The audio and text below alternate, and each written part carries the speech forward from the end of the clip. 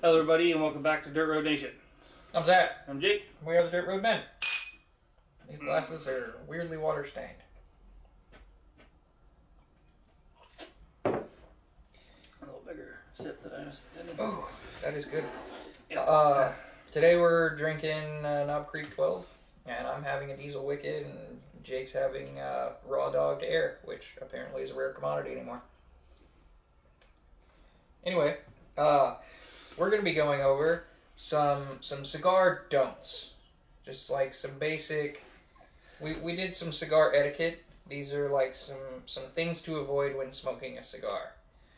And part of me feels like this old Dane Cook joke where it's like, hey, why don't you tell me what you don't want on your burger? Well, shit, there's a lot I don't want on my burger. I don't want you to shit on it. I don't like motor oil. Those are obvious. So these are going to be some things that people commonly do, and some people do by accident, particularly I think the first one. Frequently. But you want to avoid, and they will greatly enhance your cigar experience. And one of them, I believe the last one, will greatly enhance your cigar experience by not getting the shit kicked out of you. So, yeah. I'll go with the first one, Okay. which is don't inhale your cigars. Cigars are not meant to be inhaled. Do not do this. If you want to do it, you're dumb. That's how you get lung cancer. But also, it's just unpleasant, which I believe you can attest to from like last week. So, Yeah, every cigar I smoke, I inhale at least once. Number 2, don't cut too low when you're cutting the end off. It's going to be a bad time. your whole cigar is going to unravel, or at least start to unravel. And there are some cigars, like the one I'm smoking today, that's a torpedo, that you kind of have a lot more play with. But you might not really know this one's a torpedo because I cut it down about where you would cut a normal one. There is a cap that holds everything together. You're supposed to take part of that cap off, not the whole one.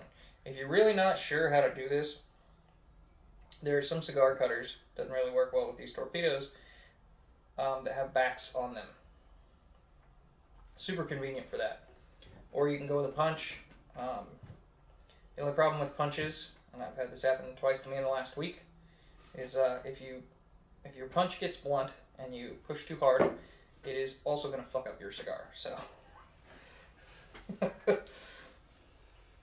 but another big one, and you'll see this a lot when somebody goes into a cigar shop with like no knowledge of cigars, and they'll ask somebody that works there, and that person may either be really into cigars, may be pretentious about cigars, but they may try to convince you to overspend early. What I mean is, they may try to sell you an $18, $20, $30 cigar on your first go-round. Because, yeah, start with something great. It's harder to develop your cigar palate than it is your whiskey palate. If you've had any experience with either of those, you know that. You know that it's difficult either way.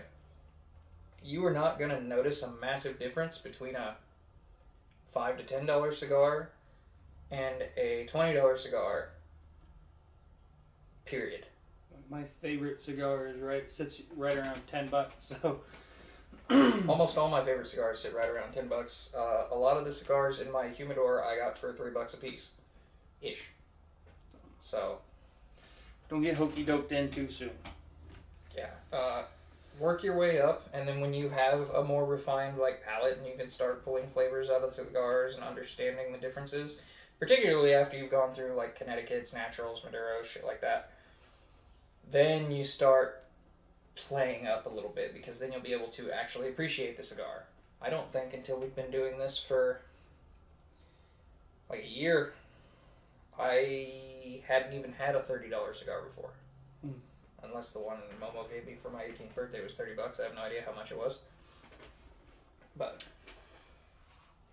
just don't overspend too early. You won't appreciate it. Similar to whiskey. Yeah. Don't smoke it too fast.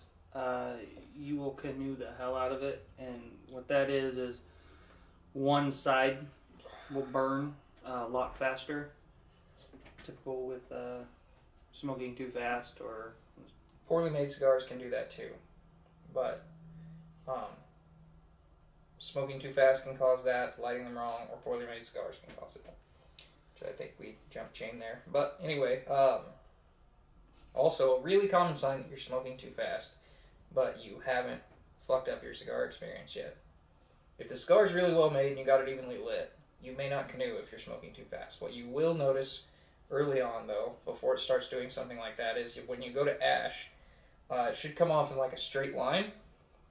You're going to have more of like a cone. If you're seeing a cone of like hot ash when you're ashing these off, you're smoking too fast. Slow down. You should puff a cigar 1 to 3 times a minute over the course of the time you smoke it. I know early on I really had a problem with smoking all of my cigars too fast. I smoked them like twice as fast as he did, and then I slowed down so much that he was smoking them faster than me. But I had to be really conscious for a while to stop that because it causes your cigars to go bad faster as well. So you don't want to do that. Which takes we kind of already touched on this. Don't partially light your cigar. And what I mean is a ton of people like to get a soft flame lighter in particular when they first start. Or they'll get a torch and just like light part of their cigar and not even pay attention to make sure the whole thing's lit and then just go puffing. It doesn't matter what you do. If you don't fix that right away, you're gonna have a canoeing problem. I don't care how well that cigar is made. Maybe it'll even out over time. Most likely, it's going to be an issue.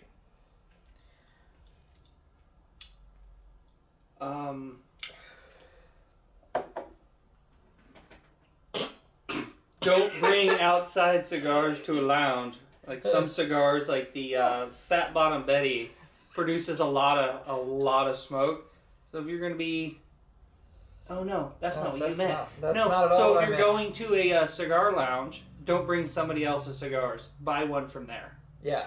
Or if you do bring other cigars in, I don't know where the fuck he was going, but to be fair, I probably derailed the shit out of him by writing down half a number and stopping. But, it's just impolite. Don't be the cheap guy that, comes to the cigar lounge, eats up their Wi-Fi, one of their seats, smokes up their room, and uses their TV, and doesn't pay them anything. You can bring your own. I've done this before. I'll bring a cigar with me to smoke there, and then I'll buy one to take home. Or I will buy a cigar when I get there, and I'll smoke that cigar, and then I'll smoke my own cigars, depending on how long I'm going to be there. If you're not going to do either of those, at least tip them like $5 to $10. Just to use their lounge. It's kind of a courtesy thing. Even just tipping them $5 to $10, if people notice, you're probably going to catch looks. Unless you know the shop owner really well. And I don't know if the owners I'm friends with would be cool with this because I've never done it to them. But they probably would be eventually. Just don't make a habit out of stuff like that.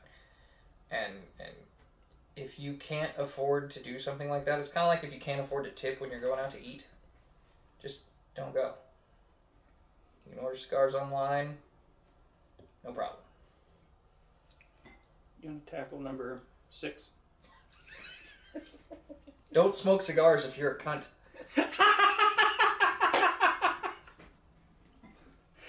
No. If you notice, I'm not smoking today because I've been a little cunty lately. Yes! That was the perfect follow-up. So all I wrote was don't smoke cigars if you're, and then just nothing. I didn't write anything. What I was going to say was particularly dehydrated or not up on your nourishment for the day. One thing that is common to a lot of new cigar smokers is if you're not careful, you'll end up with cigar sickness. You'll get a headache, you'll feel kind of nauseous. I particularly notice I'll get a headache like right behind the eyes, and then kind of almost a neck ache, like right at the back of my head.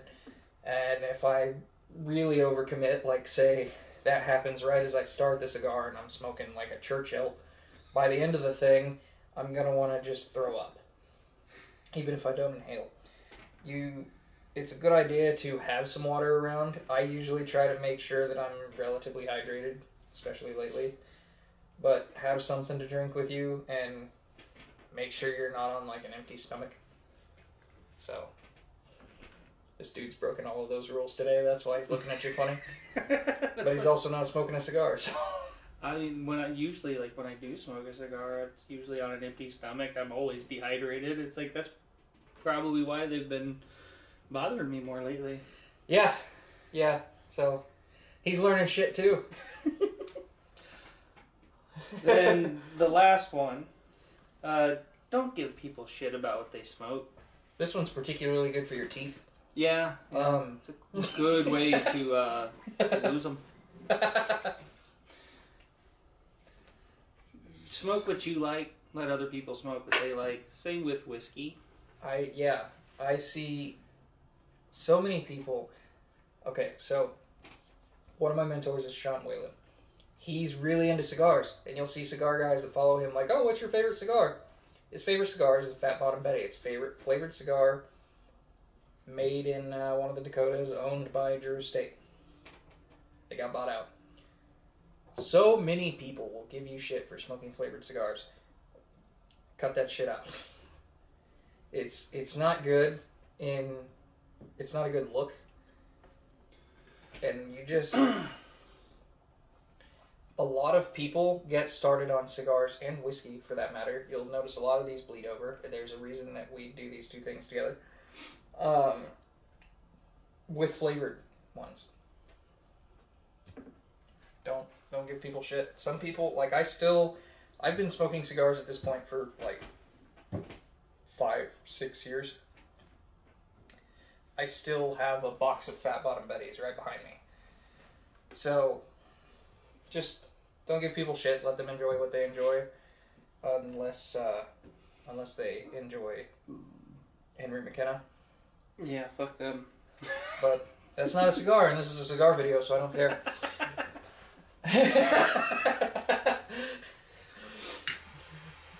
Notice how the same week this is going up, there's not going to be a "Don't do this with whiskey" video, and that is because I could not think of things like this to say, because I will shit on you for drinking Henry McKenna. Mostly I'll give you shit, but it happens.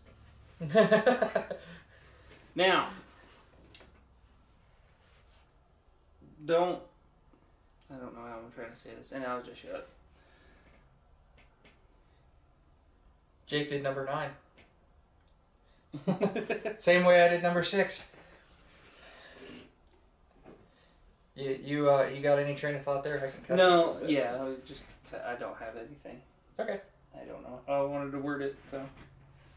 Alright, well, I think that'll wrap us up for today. If you guys enjoyed this, let us know. We can do another one probably. I'll pull some shit out of my ass. I'm sure I can think of... Like I said, there's a ton of stuff. Don't put motor oil on your cigars. That's just an awful idea. Unless you're a mechanic and it's already on your hand, then... You gotta do what you gotta do. Alright, till we see you again, I'm Zach. And I'm Jake. We're the Dirt Road Men. Hey everybody, if you like this video, hit a like or dislike, comment, subscribe, and hit the notification bell. And if you really like what we're doing, check us out over on Facebook, where we post every day.